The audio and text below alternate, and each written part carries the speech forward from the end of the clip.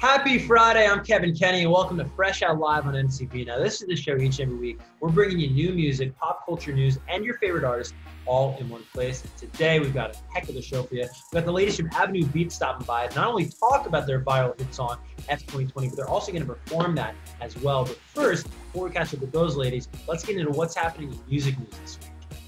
Justin Bieber and Chance the Rapper team up once again for a brand new single, Holy. After a 6-month delay, Alicia Keys finally gave fans her new album, Alicia. The LP features Miguel, Khalid, and more. Ava Max finally delivered her debut album, Heaven and Hell, today, and I'm happy to share that aside from her hit single, Sweet the Psycho, this project is entirely new music from Ava. Your favorite rapper's favorite new rapper, Joyner Lucas, dropped his Evolution EP today, and Lucas describes the project as the Joyner you've been waiting for. Virgo season may be getting a second wind thanks to Lil Tecca. He just dropped his new album, Virgo World, today, and it features an all-new Tecca. Riding high off the energy from this year's VMAs, Lady Gaga has released the music video for her song, 911. Check it out.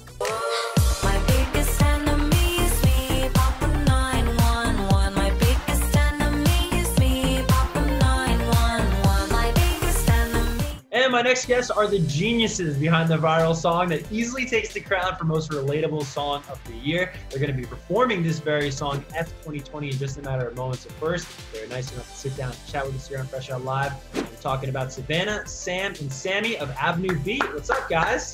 Hello. Oh my God. I hope you're forever referred to as genius. That's definitely a first.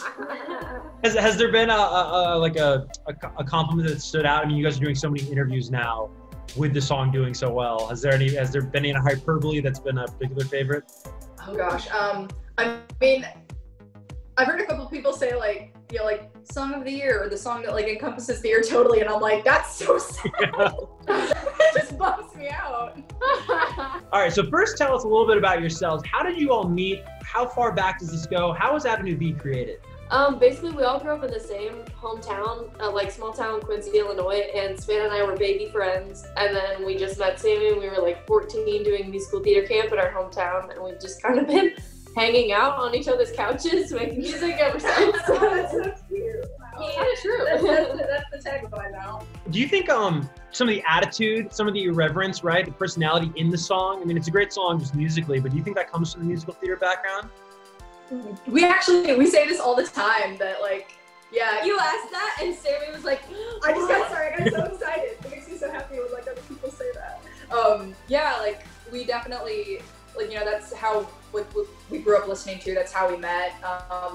And we've always tried to, you know, kind of make everything in the music a moment, whether it's like a comedy moment or a really emotional moment. It's really storytelling. Kind of the theatrics of making that hit harder, I think for us really do come from musical theater.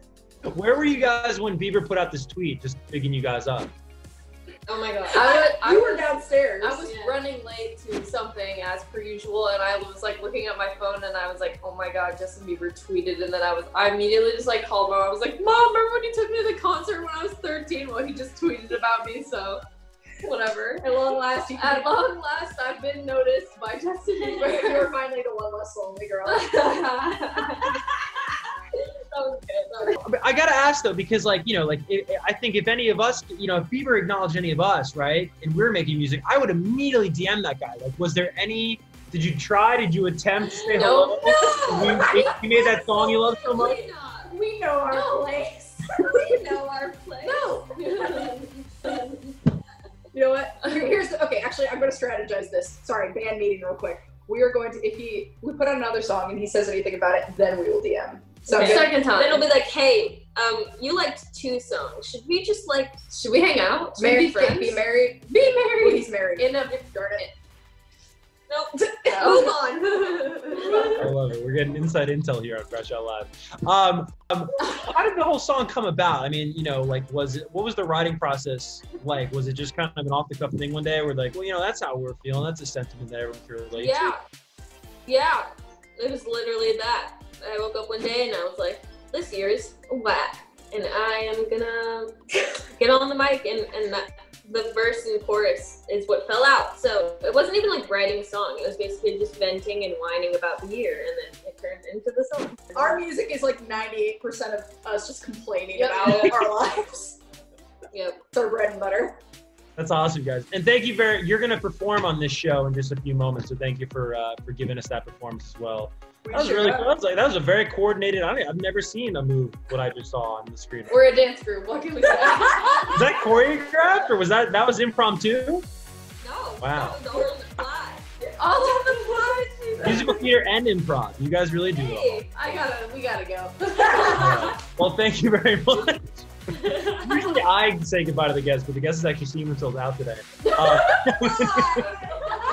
Thank you very much for stopping by Fresh Out Live. But you guys are going to be performing F2020, the song that everybody loves right now, just a moment. Before we get into that, I do want to remind you watching that F2020 is available everywhere. Stream it, buy it, do whatever you got to do. Grab it if it's physical entities of it anywhere. Come back and hang out with us next Friday, 5 p.m. right here on MTV for a brand new episode of Fresh Out Live. I'm Kevin Kenny. I hope you have an awesome weekend.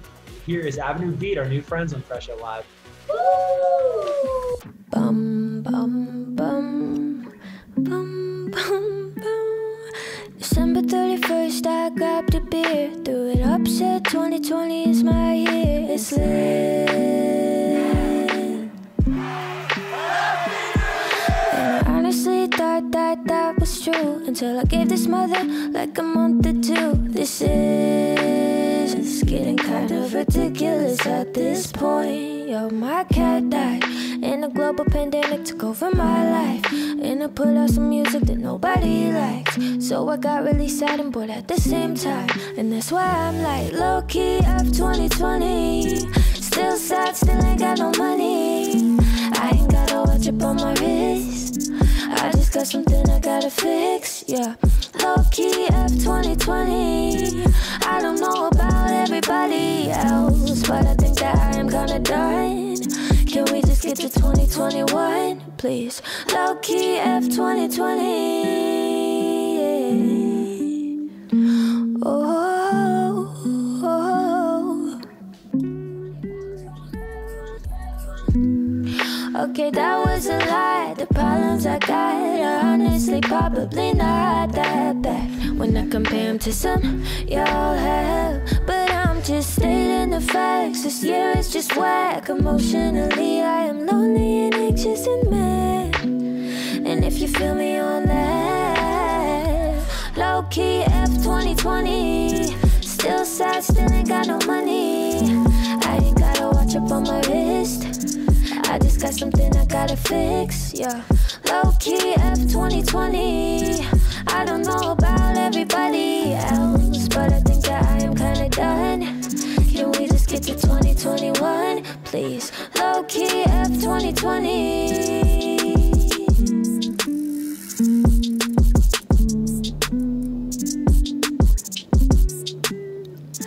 Put your hands in the mother air if you kinda hate it here and you wish that things would just like chill out for 2 minutes. Low-key F2020. Still sad, still ain't got no money. I ain't got a watch up on my wrist. I just got something I gotta fix, yeah. Low-key F2020. I don't know about everybody else, but I think that I am kinda done. Can we just get to 2021, please? Low-key F2020.